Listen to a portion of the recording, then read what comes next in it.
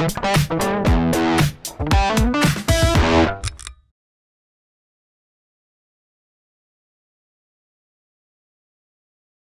right, ranges, dryers, frames of ranges, ovens, and clothes dryers.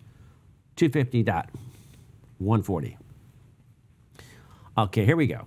The circuit supplying ranges, ovens, and cooktops and clothes dryers must include an equipment grounding conductor, and that is connected to the frame of the appliance. Let's think this out.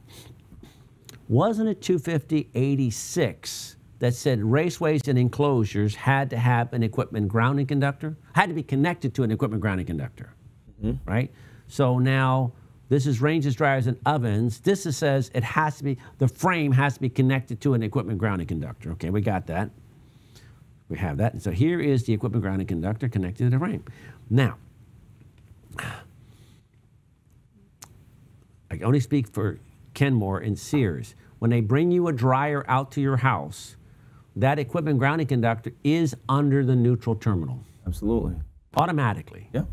Which means that brand new dryer today, it is under the neutral terminal, violating this rule because this rule says it shall be connected to the frame, not to the dryer. Right. Now, the 2023 code is going to be require, right, dryers and ranges to be connected to GFCI. GFCI, yep. That was so as soon as they get this new range coming in and they plug it in there, GFCI, it's going to trip. Yep. And hopefully the electrician is qualified to understand, oh, you know what? Now, I've had guys come out with the cord. I buy the dryer, have the Sears get the cord, make the connection. As soon as he gets there, I say, look, do me a favor. Just take that cord, ground terminal, connect it to the case, and remove that jumper from the neutral to the case. No. So please do that. If they don't want to do it, then I just do it myself. You know what I mean? Either way. I sent a complaint to the Consumer Product Safety Commission, CPSC or something like that, about this problem that Sears is supplying these this way and never heard a response. All right, here we go. So we know what it's supposed to be. This is how it came. Okay, neutral is bonded to the frame. Right.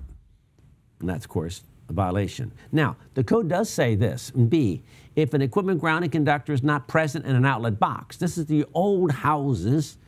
They didn't have an equipment grounding conductor. Well, if there is no equipment grounding conductor, then the frame of the range dryer, the ranges, ovens, cooktops, and clothes dryers must be connected to the neutral conductor, 3-wire cord, right? So this is going to be a 4-wire cord, right? Separate equipment grounding conductor, separate neutral phase conductors. Well, there's no equipment grounding conductor. Okay, well then a 3-wire cord, and we tie the grounds and neutrals together at that frame.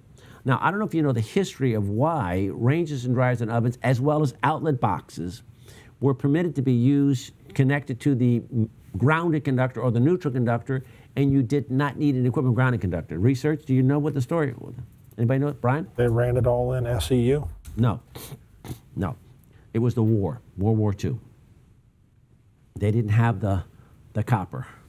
So they allowed the grounds and neutrals to be connected together. And it was a wartime provision to temporarily allow this. And it was in the 90s, we'll say the 1990s.